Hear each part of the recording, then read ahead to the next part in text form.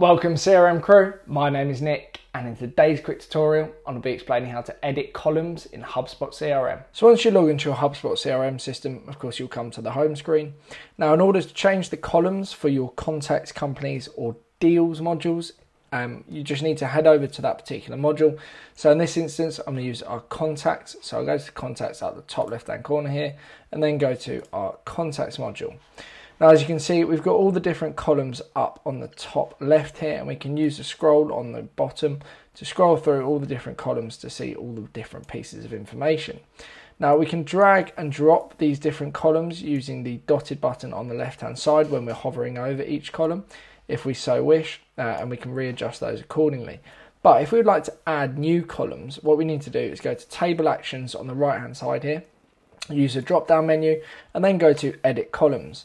Now we can then see all the columns that have been ticked and we can see them on the right hand side here. We can exit them, press X to remove them. We can move them to the top or readjust them as we so wish. Or we can add additional ones, and to search for the different properties that we could add, we can either scroll through and see all the sales properties, contact information, deals, etc. Anything that's related to this particular module, or we can search at the top left hand corner here and search for, let's say, company. So as you can see here, the associated company is already ticked. We could select company size if we wanted to for the Facebook ads properties. So we can add the different columns in, and then if we want to, we can just press apply.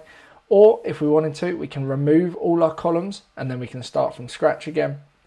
Let's say if we removed these down here and we just made our columns a lot smaller or far fewer, and then we just press the apply button. As you can see here, this changes accordingly and the new columns are updated and we can see the records and the information that we've added. And that is how to change the columns inside of your HubSpot CRM system. I hope this video has clearly explained how to edit columns in HubSpot CRM. If you do have any further questions, please drop me an email, my details in the description below. Otherwise, thank you very much for watching and I'll see you shortly in the next video. Thank you and goodbye.